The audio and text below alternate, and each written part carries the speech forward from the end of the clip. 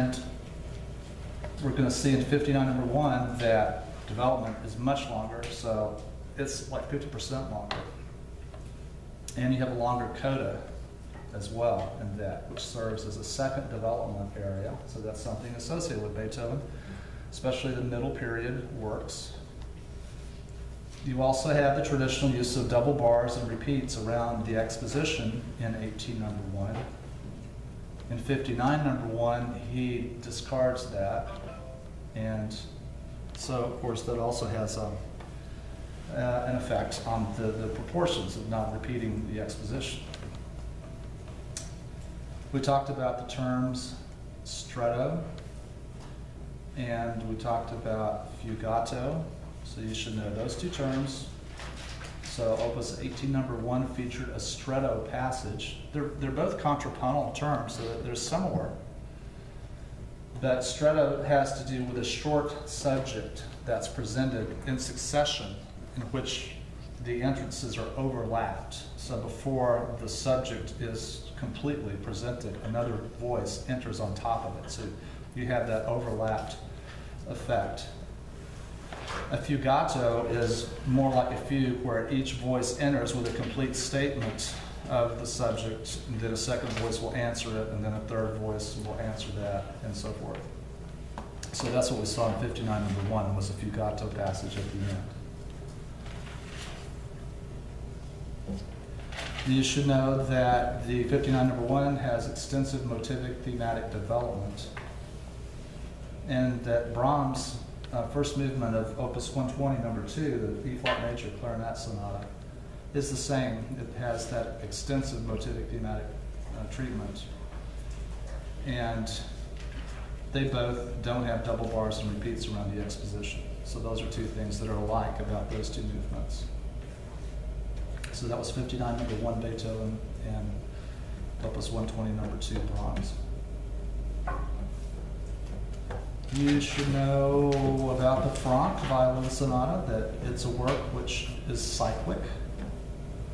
So the opening A theme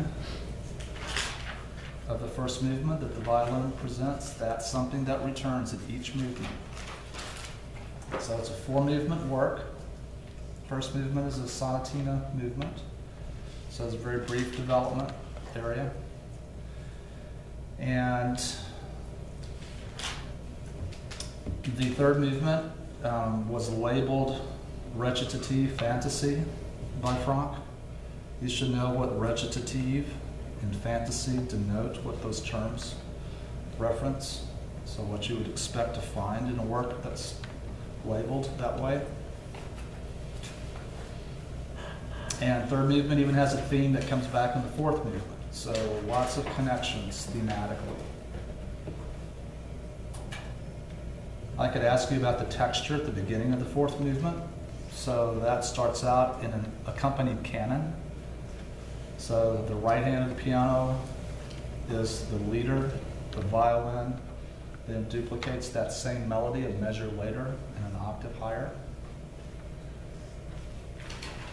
So that pattern is presented several times in the movement.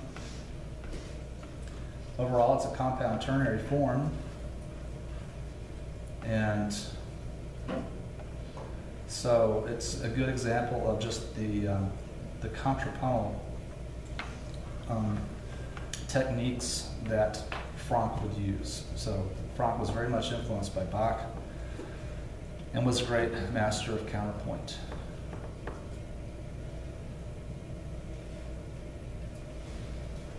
Then you should know a term like Razumovsky or Richard Mulfeld. Who is Richard Mulfeld?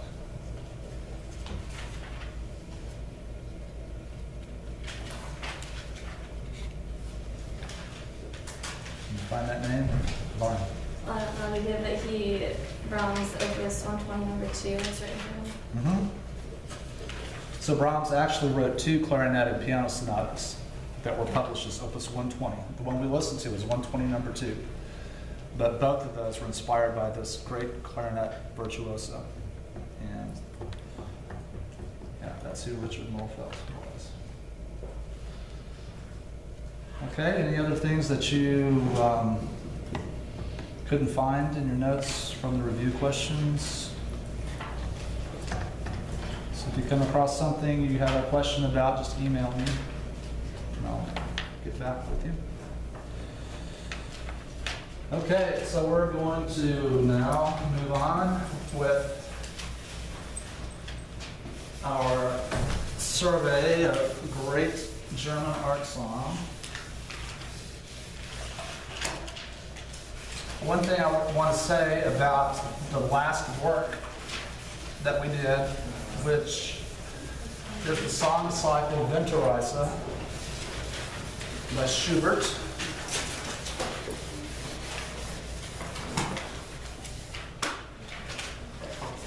And so that entire song cycle ends the last song, so the 24th song ends in a real pessimistic mood. And so that final song features this poem that describes an organ grinder. So it's this beggar who is standing barefoot on the ice. And he says his cup is always empty. And he's detached from the situation. And he's grinding out these songs on his hurdy-gurdy. And the poet then asks, are you grinding out the songs of my life on that? And so basically he's identifying with that despondent feeling.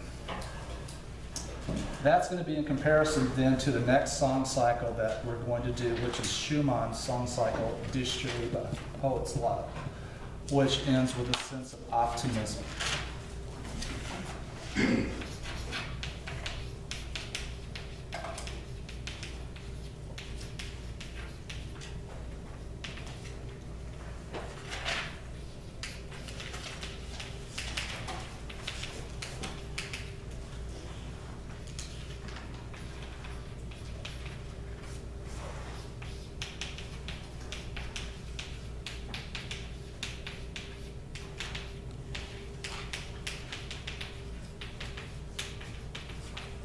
Okay, so that's a basic difference that we'll see.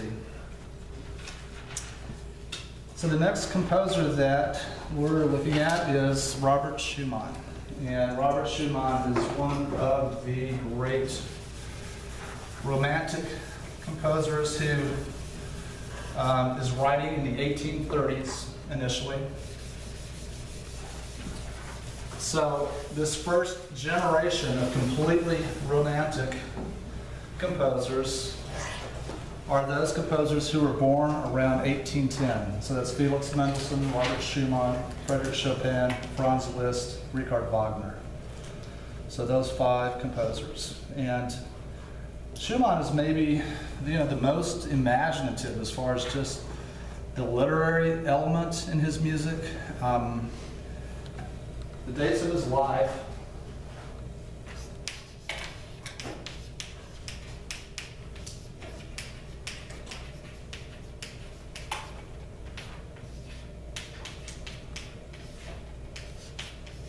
(1810 to 1856).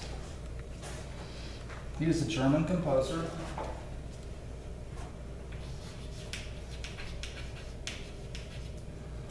His father was a bookseller, and so he grew up with great literature. So he's very well read.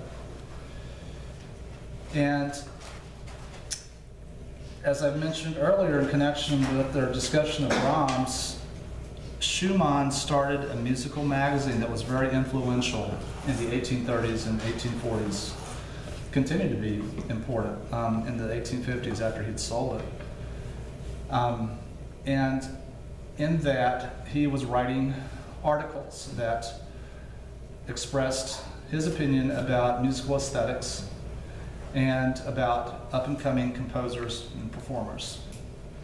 So in that, he would adopt these pseudonyms. He invented these imaginary characters. And so 3 of these were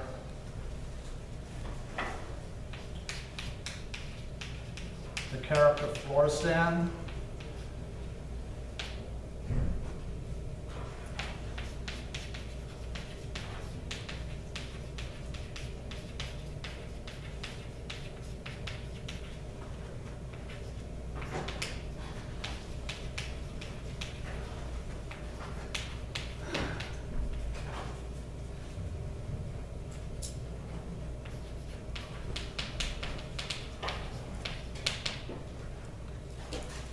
And Florestan was the fiery, extroverted character.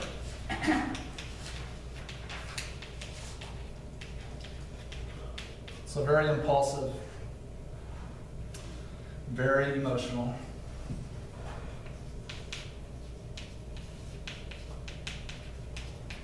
Eusebius was the alter ego of Florestan. So Eusebius was the dreamy introvert. So very lyrical.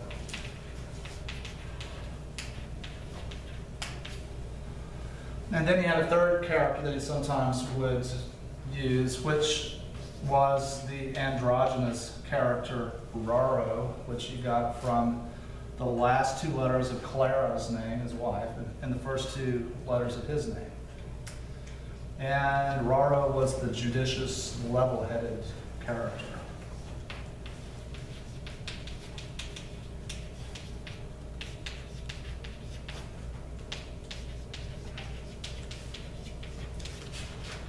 So these three characters represented this band of musicians who upheld the highest standards for artistic expression. This group of composers he called the Davidsbündler, which means the League of David.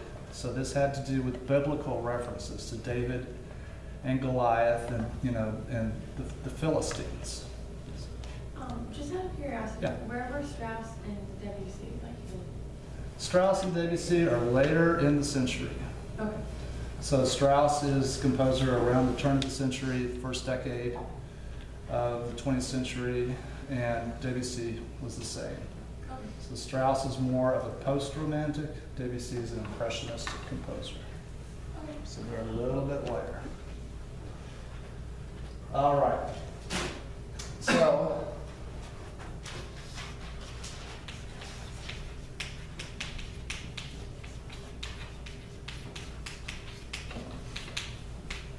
So this is the name of this group of musicians, the Davidsbündler.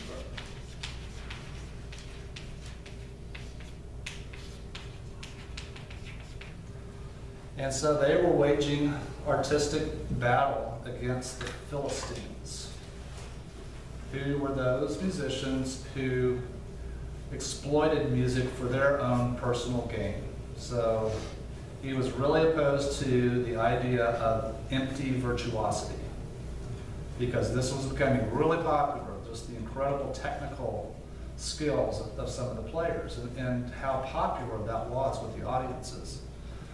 And it led to compositions that lacked in artistic merit, that were just featuring, the technique of the player. And so this was the big controversy.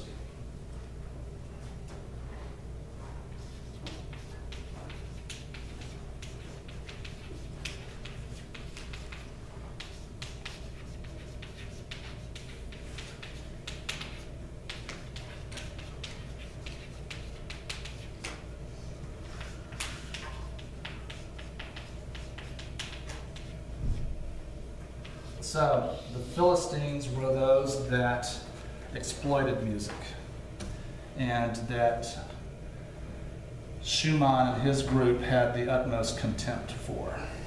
And so his wife Clara continues this concept. And Clara and Johannes Brahms, were such good friends. And so they were in this more conservative camp in the second half of the 19th century. And they were in opposition to the music of the future, which is the music that Wagner wrote. He came up with that label, music of the future, and that Franz Liszt supported. And so, there's a lot of discussion about this. All right, so Robert Schumann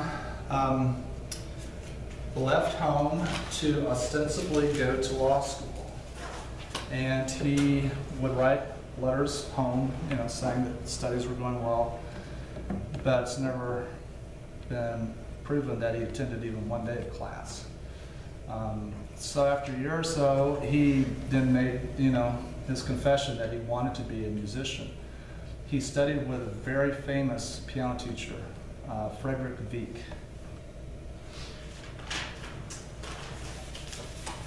And he moved in to their house.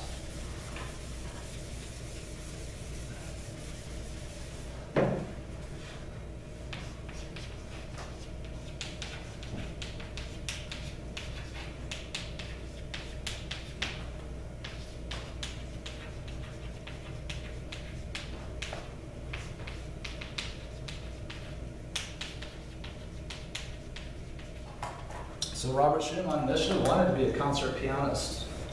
Of course, he was also composing, which was typical at that time. Composer, performer were one. And so he moved into the house when he was 23, and he fell in love with Frederick Wieck's daughter. He was 14, so 9 years younger.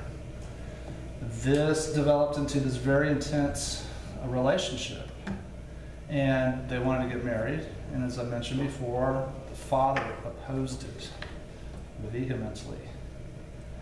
And Robert Schumann was manic depressive. He starts showing signs of this illness when he's a teenager, had dissociative fugues where he would have a couple of days where he wouldn't remember what happened. He drank a lot, so Frederick Wieck was able to block this and didn't allow his daughter to marry Robert. But at the end of the day, she turned 21 and they got married. Anyway.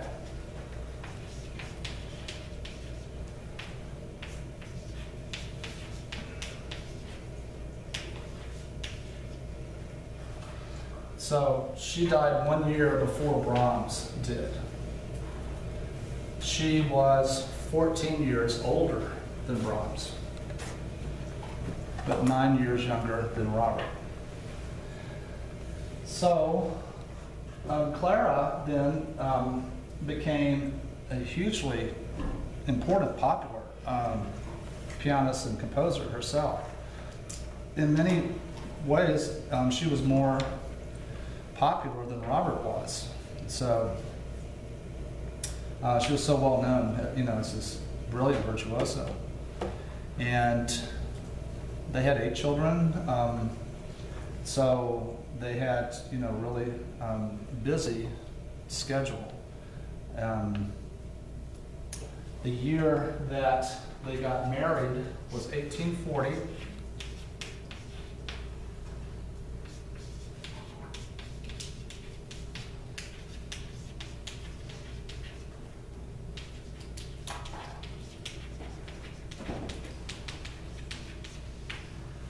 And that was the year that Robert Schumann wrote over 160 some odd songs in that 1 year.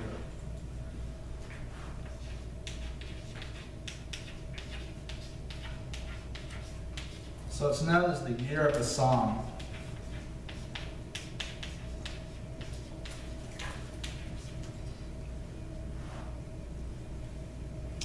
So up to that point, what happened in the mid-1830s is that Robert damaged his right hand. So there are varying accounts of what happened. The traditional account is that he injured it with this little device that he was trying to strengthen his fingers and that he damaged his tendons. There are others that say that he suffered neurological damage from mercury that he was taking for syphilis. But at any rate, he was unable to continue to try to be a concert pianist.